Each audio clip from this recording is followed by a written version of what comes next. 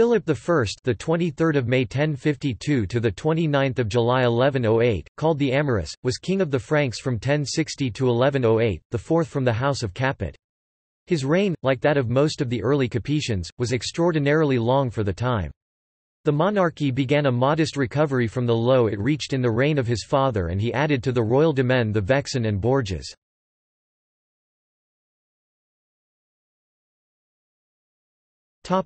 Biography.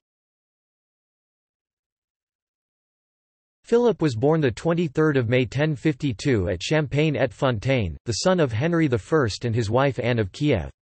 Unusually for the time in Western Europe, his name was of Greek origin, being bestowed upon him by his mother. Although he was crowned king at the age of 7, until age 14 1066, his mother acted as regent, the first queen of France ever to do so. Baldwin V of Flanders also acted as co-regent. Following the death of Baldwin V of Flanders, Robert the Frisian seized Flanders. Baldwin's wife, Richilda, requested aid from Philip, who was defeated by Robert at the Battle of Cassel in 1071. Philip first married Bertha in 1072. Although the marriage produced the necessary heir, Philip fell in love with Bertrade de Montfort, the wife of Fulk IV, Count of Anjou. He repudiated Bertha, claiming she was too fat, and married Bertrade on 15 May 1092. In 1094, he was excommunicated by Hugh of Dye. For the first time, after a long silence, Pope Urban II repeated the excommunication at the Council of Clermont in November 1095. Several times the ban was lifted as Philip promised to part with Bertrade, but he always returned to her. But in 1104 Philip made a public penance and must have kept his involvement with Bertrade discreet. In France, the king was opposed by Bishop Ivo of Chartres, a famous jurist. Philip appointed Alberic first constable of France in 1060. A great part of his reign, like his father's, was spent putting down revolts by his power-hungry vassals.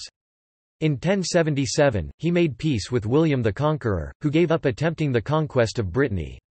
In 1082, Philip I expanded his demesne with the annexation of the Vexin, in reprisal against Robert Curthoz's attack on William's heir, William Rufus.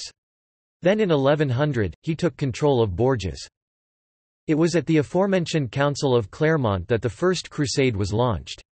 Philip at first did not personally support it because of his conflict with Urban II. Philip's brother Hugh of Vermandois, however, was a major participant. Philip died in the castle of Melun and was buried per his request at the monastery of Saint-Benoît-sur-Loire, and not in Saint-Denis among his forefathers. He was succeeded by his son, Louis VI, whose succession was, however, not uncontested. According to Abbot Sugar, King Philip daily grew feebler. For after he had abducted the Countess of Anjou, he could achieve nothing worthy of the royal dignity. Consumed by desire for the lady he had seized, he gave himself up entirely to the satisfaction of his passion. So he lost interest in the affairs of state and, relaxing too much, took no care for his body, well made and handsome though it was.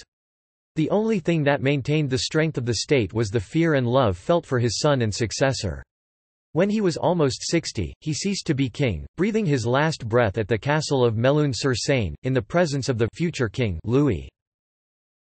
They carried the body in a great procession to the noble monastery of Saint-Benoît-sur-Loire, where King Philip wished to be buried. There are those who say they heard from his own mouth that he deliberately chose not to be buried among his royal ancestors in the church of Saint-Denis because he had not treated that church as well as they had, and because among those of so many noble kings, his own tomb would not have counted for much.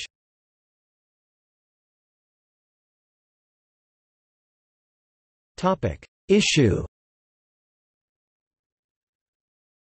Philip's children with Bertha were Constance (1078–14 September 1126), married Hugh I of Champagne before 1097 and then, after her divorce, to Bohemond I of Antioch in 1106. Louis VI of France, the 1st of December 1081 to the 1st of August 1137.